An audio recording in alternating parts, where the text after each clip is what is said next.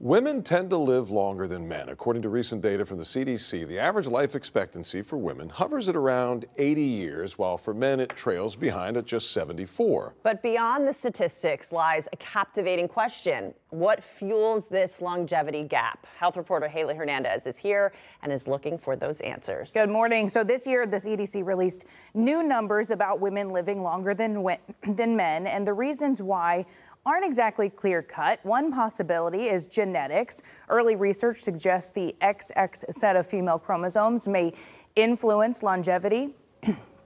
Scientists are also studying whether hormones like estrogen are linked to a longer life. One study showed women who experienced menopause later in life and had more estrogen lived longer.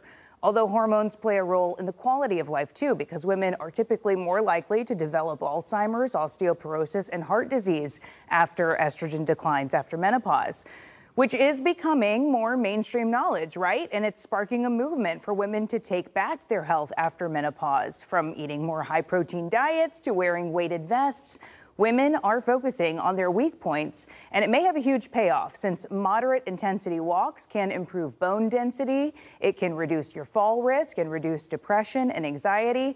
And one way to up that intensity without upping speed is to wear a weighted vest. And some of you have asked me, how do you even start with those? I would usually start with something that is relatively light.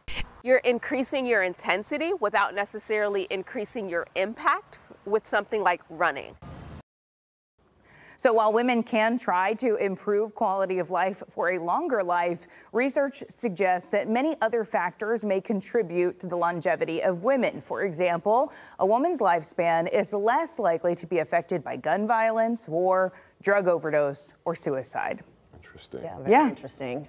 And good to know. Just start slow with those weighted vests. I know that's been a lot of people's curiosity lately because you see everybody wearing them. But yeah, that's supposed to, like help us prevent things like osteoporosis, which can in turn make your quality of life bad, even though you're living longer. Yeah, we stay strong into those older years. Exactly. As strong as we can. Start now, right? Yep. Okay. All right, Haley, thank you so much.